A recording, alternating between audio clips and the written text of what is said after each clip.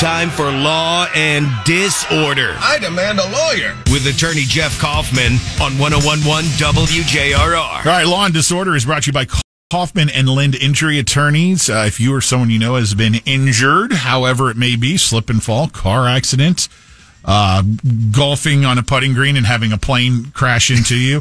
We'll get into that one in a minute with him. Get a hold of Jeff Kaufman. The first question you may have is, do I need a lawyer for what just happened to me? He'll let you know. It's really easy to get in touch with him. And if you don't, he'll tell you that too. He's not going to, try to, He'll tell you so you don't have to spend money, unnecessarily spend money. Jeff at whenyouneedus.com. That's his direct email. Jeff at whenyouneedus.com. Or you can do pound 546 on your cell. Or just call 407-500-JEFF. So you were delayed yesterday. Obviously, your trip back from the West Coast impacted by Hurricane Debbie, which was rolling through this general vicinity. But you're here now. Yeah. Whoa, what's going on here? Is that mic broken? No. Oh, he's on the second mic, Pat. No, I got him. You got him. Okay. Yeah, we had a little. Yeah, it's the 3 parlay flight that kills you. You're having to go on 3 different planes to get home. That's always. Oh my God! How long does it total up to in the air? 9.5 hours. Yeah. But from Vegas, how was it's only a 4.5. Now, so, yeah, twice as long. Comic-Con, you told us last week, was great. Yeah, Comic-Con was fantastic. So you do that, then you hop over to Vegas for some fun and sin. Well, normally I take the people who've been working hard with me for fun and sin. Days. Okay. Well, yes. I guess you're talking about burgers and shows. Yeah. No, they take it easy. Vegas is nonsense now. When people talk, sin, clubs. I mean, like it's a big deal. Vegas is nothing. And he's not doing all that, Pat. He's chilling, rewarding his employees. I'm trying to find where my favorite burger is. I mean, that's when you get old. You just go, "Where's my favorite burger?" This is the burger guy. Yeah. Hey, in all seriousness, we did have a story a little while ago. A guy in California is at a golf course practicing on the putting green before he goes out and plays around. Small plane crash lands at the country club, hits across from where the putting green is, skids across the road, and it's coming right at him on the putting green, and he narrowly jumped out. He was okay. I showed him the video, actually. Had he been injured, where does a situation like that end up? Oh, it's pretty easy. It's the person who was in charge of the plane. It's like a car accident, just with wings. Okay, so that's the pilot. The people who did the maintenance on the plane, the reason why the plane crashed. It's like a basic car accident. It's just a little more sexy.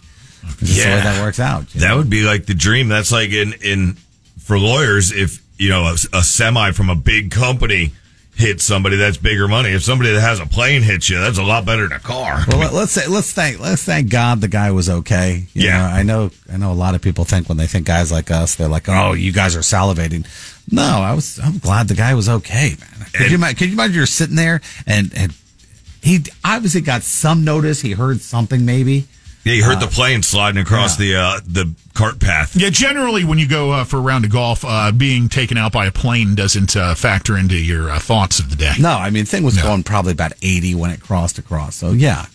Like I'm glad he's okay, but thank God he's okay. And wake-up call. I have to say props to the pilot because that's a pretty good crash landing. Yeah. You can check it out, JRR Facebook let's hope page. A lot of sometimes there's issues with these pilots that you don't even get it. I personally would have landed it at the airport, which is right next door to the golf course. I mean, you hear all the time about how people chose not to. They went up in the air when they shouldn't have. A lot of these pilots don't. These accidents are caused because of pilot error. It was a great landing, but why did you have to land there? Mm-hmm. Oh, should you not been up there in the first place? I mean, was it a bad day? Was it that's mechanical? What they said. That's what they blamed the Kobe Bryant accident on, was pilot error. The pilot shouldn't have gone up that day. I'm sure somebody said, hey, you know who I am, I need to get here. I bet there was some of that going on. They had some famous people in there. It was his pilot, so yeah. Mm-hmm. All right, let's get to some of these questions. Listener questions, 22526. What do you got? When you send them, please remember, keep them brief, 22526. This is a good one. Why don't they ticket people who drive with dogs in their lap? Or can they? Like you're driving down the road and you see... It's called careless driving. Anything you do that's reckless or reckless is a more serious version of careless, but they can write you a ticket for it. Absolutely, a police officer can. They write you a ticket for tint. Of course, they can write you a ticket because you got a dog in your lap. I saw one yesterday. Do you know what I keep seeing more and more these days? Headphones in while you're driving. Yeah, that's also AirPods. That's also. But here's the thing: that the problem you have is this: you're not supposed to be holding your phone, and you got to hope that it pairs with the phone. Is there a difference between you have it? And there's no sound ordinance anymore, so you can have that thing cranked as loud as you want. So whatever's keeping you from not hearing, whether it be earbuds or something else like that, at least it's better than him texting or sitting on his phone.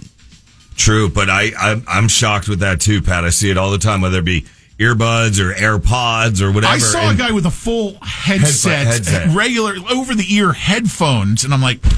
Because I was told by an Does officer. that bother you more than him sitting there looking at his phone texting? It's just really, Same thing? It's a huge difference. No, it's not the same thing. Sorry. Difference. It bugs me, though. Both of them bug me, is what I'm getting at. And the worst part about it is, the earbuds thing, it is illegal to do it. So, guys, don't do it. And even if you say, oh, well, I kept it really turned down. I got pulled over years and years ago driving my dad's car when my car broke down. Most earpods isn't for music. It's so that they can talk, and that's the whole idea of being hands-free. No, I get that. But, But the big head rockers. Right. Exactly. A whole other thing. All right, this one's getting a little bit on the long side, and it's deep, okay? You're such an enabler. You had 4.5 sentences. It's an enabler. That's a little long. Okay. In preparation for my next phase in business, how much of the exposure and damages occurred can one consider being sued for? I guess they're just trying to prep. A lot. If you have a business that does no money and it's no big deal, you don't have to set up a corporation. But if you're, the point of setting up a corporation is so that they can only go after the assets of the business and they can't go after you. But don't think that if you do something really outlandish and steal and do all that stuff, they can't, because they have a term called piercing the corporate veil, which means that you did something so egregious and so wrong that you are not going to get the protections of an LLC, an Inc., or something, or whatever thing you put at the end of it. I wanted to bring this up. Had a conversation with a neighbor over the weekend, and she told us that her and her husband bought umbrella insurance, an umbrella policy. Extra. That is apparently very reasonable to purchase one of these policies, and the layer of added protection that it provides to somebody, an individual or a family, $2 million, over the home and or auto insurance. In addition, thoughts on that as a strategy? It's fantastic. I think it's the same thing I tell people about uninsured motorists. You don't realize what's going on, people. I can't tell you how sad it is when somebody calls me up and goes, "Well, it wasn't my fault." I agree with you, but the guy wasn't insured. They didn't have money.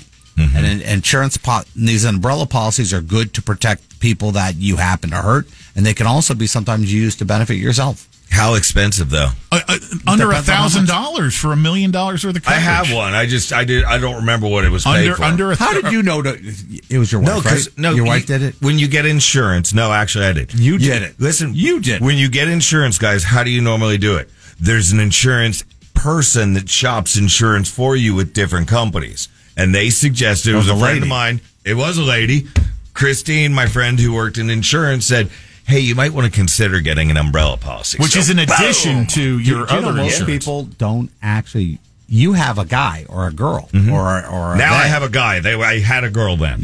But most people just click online and go, okay, we're covered. Oof. So you're advocating that's a good solid move to make if you can afford it. Very solid. Okay, move to all right, protect you. Cool. I'm going to do that. There you go. Listen, I saw this thing pop. There is a sound ordinance in Florida. Yeah, I live downtown.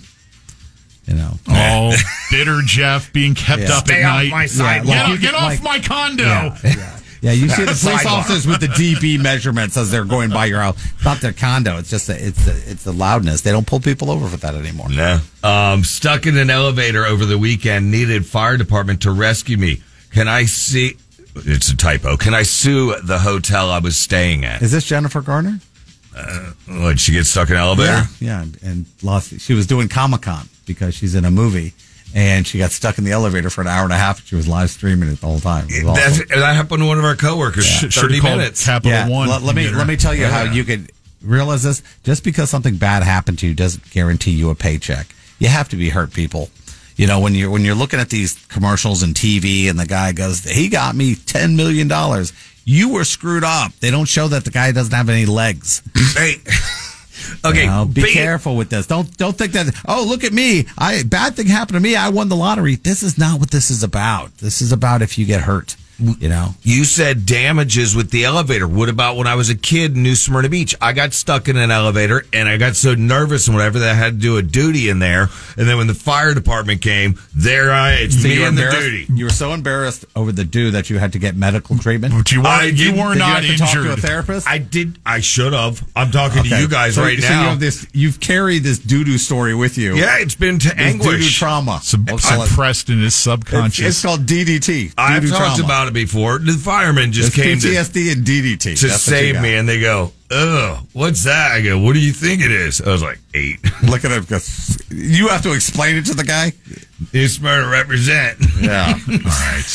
All right. Look, if we don't get to your deuces, if we didn't get to your question, doo-doo humor is so funny. Just shoot them over 22526, and I'll print them out. I promise. You need something answered right away, though. How do you get a hold of Jeff? Jeff at whenyouneedus.com. Again, that is his direct email. Jeff at whenyouneedus.com. Pound 546 on your cell or 407-500-JEFF. Kaufman and Lynd is the firm.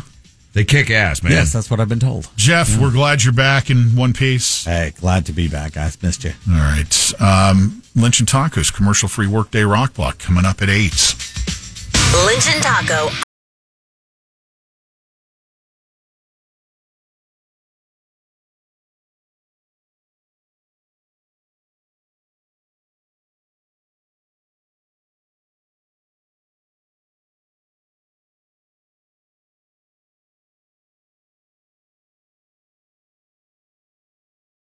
On demand, download the iHeartRadio app.